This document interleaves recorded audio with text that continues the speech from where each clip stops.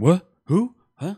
I just woke up. Did I even see Secret Wars? I don't even remember.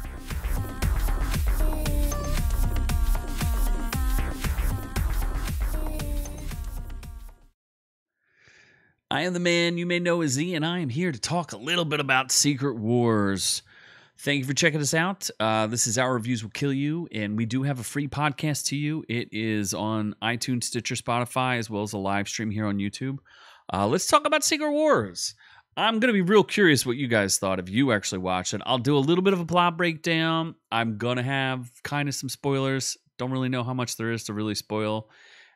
Give you a look at what is going on here, but Marvel's latest and greatest spy thriller. I don't even know what to make of this.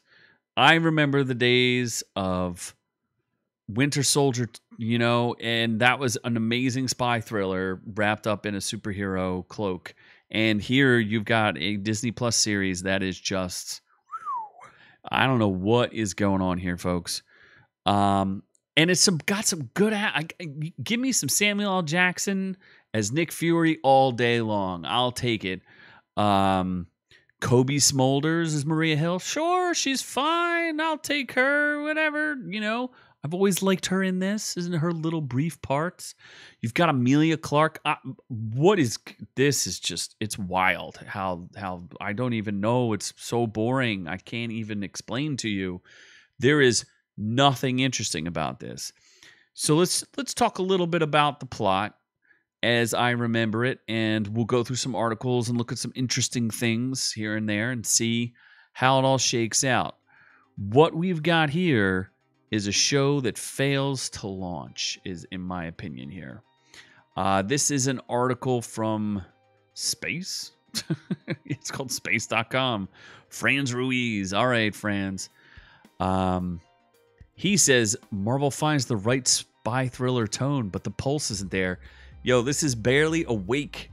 I don't even know what's going on. This is really bad. You go from She-Hulk to Ant-Man, both terrible. I mean, She-Hulk is beyond terrible. You get Ant-Man, which is just not that great of a movie. People were, Guardians of the Galaxy, but that's the last thing you're going to see from James Gunn. He's gone. That guy's gone. He's the head of, he's the CEO of DC. You're not getting anything from him anymore. You're getting this. And this, while I didn't look up who the showrunners are and who the writers, I mean, I caught their names in it, but I didn't recognize them. This is not good.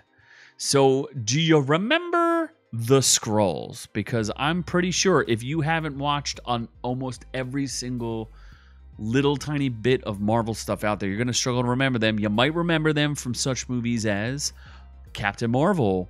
Remember, she promises to get them a new home back in like the 90s or whatever. Well, it's been 20 or 30 years since then.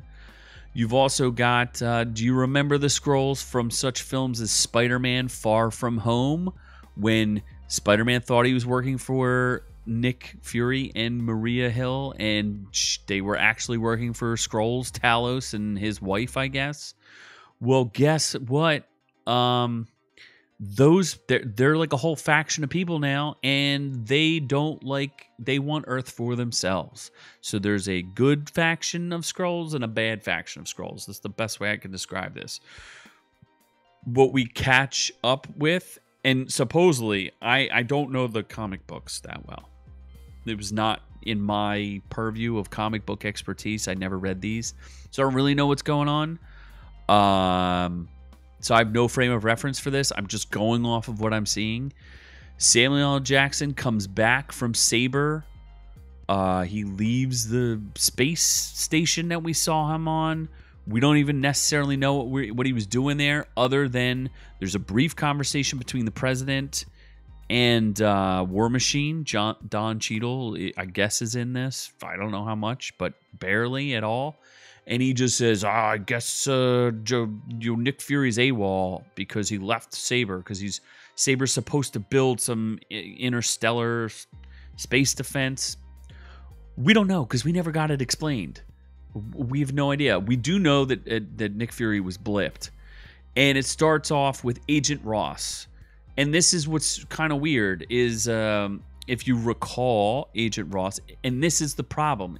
They seemingly think that you have to watch everything in Marvel, like every little bit, to know what is going on. If you watched Wakanda Forever like I did, you would know that Everett Ross, played by Martin Freeman, is in jail right now because his wife or ex-wife, put him there because she betrayed the U.S. government, or he betrayed the U.S. government to support Wakanda. So he should be in jail, but he shows up here and he's helping some guy we've never seen before. Well, guess what? That guy is a conspiracy nut, and he thinks the Skrulls are taking over everywhere. There's some big bad. This reminds me so much of the Winter Soldier, Falcon and the Winter Soldier, like in how unimpressed I am with what's going on. There's a whole bunch of random terrorist attacks going on in the world. And this conspiracy theorist thinks, well, it's all connected to the Skrulls. They're coming for us. They're gonna take our gerbs. They're gonna take our lives. They're gonna take our world. So that guy ends up dead, and there's a chase, and then Talos, what's his name? Ben Mendelsohn, good actor. Like to see him again. I kind of liked him in Captain Marvel, just like I like Samuel L. Jackson in Captain Marvel and him playing everything. So then it goes to an intro, which is really weird because I didn't know this myself. It's an AI generated intro.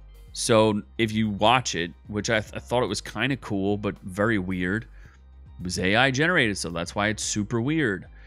So you get this giant conspiracy theory where basically nothing happens for 55 minutes other than, you know, Nick Fury comes back on Earth. He struggles with Earth's gravity. He looks like he's lost a step.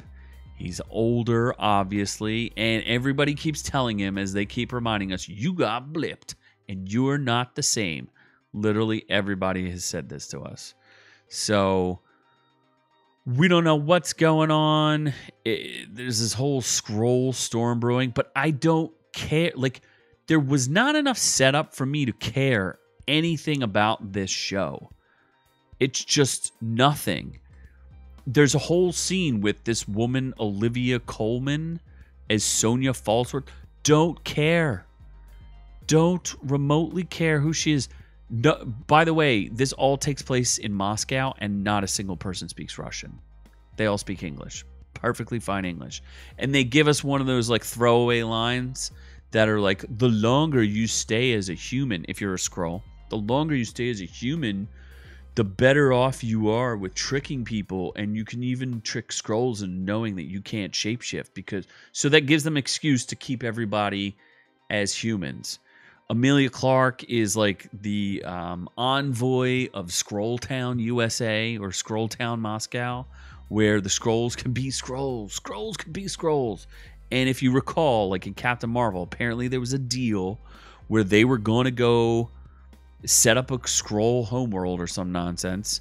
Well, the Skrulls aren't happy because they never got their homeworld, and now they want Earth, as I said earlier, because they're like, well, Nick Fury disappeared. He got blipped, and then he had to go off into the planets and do all the sorts of things. And then now Captain Marvel went off and disappeared and had to do things. The villain, there's like one mildly interesting scene towards the end, and obviously here's a big giant spoiler. Two spoilers. One is Talos, the leader of the Skrulls, Ben Mendelsohn. His daughter is a member of the resistance faction or terrorists or whatever you want to call them. Her name's Gaia. She clearly already she betrays them once already, and that's Amelia Clark doing absolutely nothing. They don't give her anything to act with at all. Hopefully they do later in the series. I guess I'm going to watch all of these. There's 6 episodes. And then, big spoiler, which is pointless because there's only 3. So far, there's been 3 people in the show because we haven't even gotten to know who the villain is. Just some random guy who could shapeshift into anything he wants. Well, Maria Hill apparently dies. They could be tricking us. We don't know.